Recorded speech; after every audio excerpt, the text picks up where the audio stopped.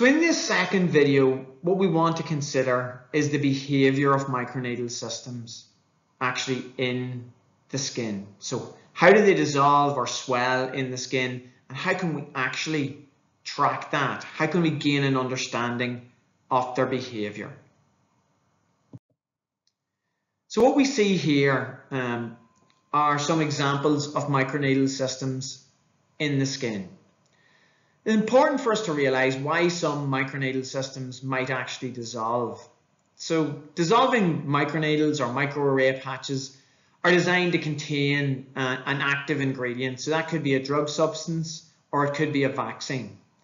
And what we want is the microneedle to be hard in the dry state such that it can actually penetrate the skin. But thereafter, we want it to absorb skin interstitial fluid and dissolve to deposit the active ingredient in the viable skin layers.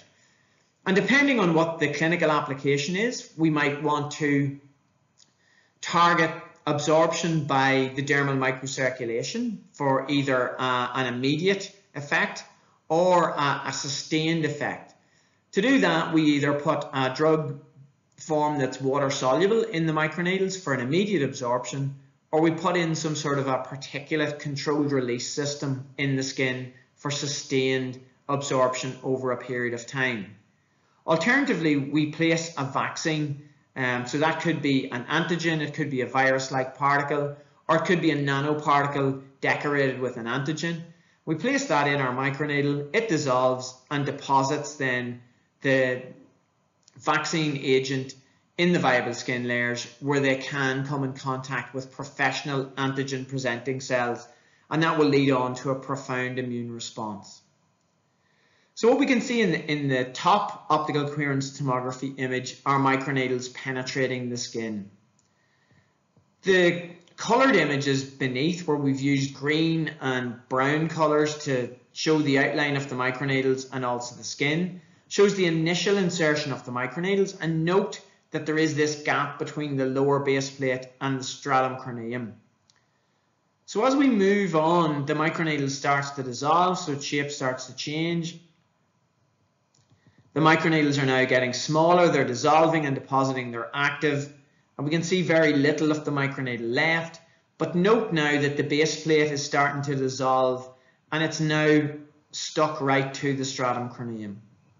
So we can follow this using optical coherence tomography in real time and also in vivo, and we can make these measurements quantitatively throughout the dissolution process. And dissolution really is a critical aspect then for a microneedle that we intend to dissolve, obviously. The dissolution rate can be important. So if we want a short wear time for a patient of a patch, then we want the microneedles to dissolve quickly. If we're using the dissolution kinetics to control administration rate, then perhaps we want a slow dissolution of the microneedle.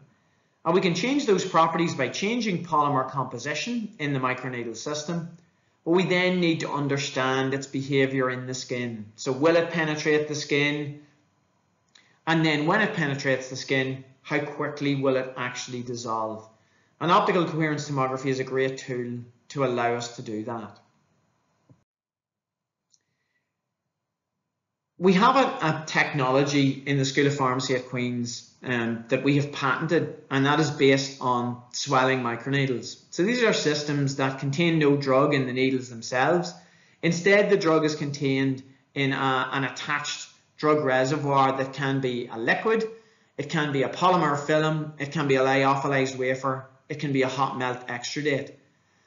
So when these microneedles penetrate the skin, they will take up interstitial fluid and swell, and therefore form a continuous, unblockable conduit between the drug reservoir and the dermal microcirculation.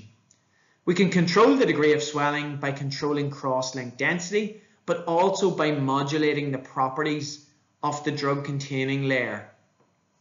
What we see in this particular set of images on this slide, so the blue images, show the microneedles as they swell over time in skin. And what we're doing here is we're able to measure the swelling and dimensional changes in real time in human skin in vivo. So what we're getting here is an appreciation of how quickly these microneedles take up fluid, how quickly they swell, and also the dimensional changes as that actually happens. What you can see on the optical coherence tomography micrographs in grey are the images showing the microneedles as they're actually swelling in the skin and the various different measurements that you can actually make. Really important for us, and we've made great use out of this to study the behavior of microneedles in people's skin in terms of how they swell and change dimensions over wear time. Importantly, in terms of hydrogel forming microneedles, they're removed completely intact from skin, and we don't deposit any polymer in the person's skin. And we can actually show that the microneedles are still intact in skin using optical coherence tomography. So this concludes this particular video where we are studying swelling and dissolution kinetics.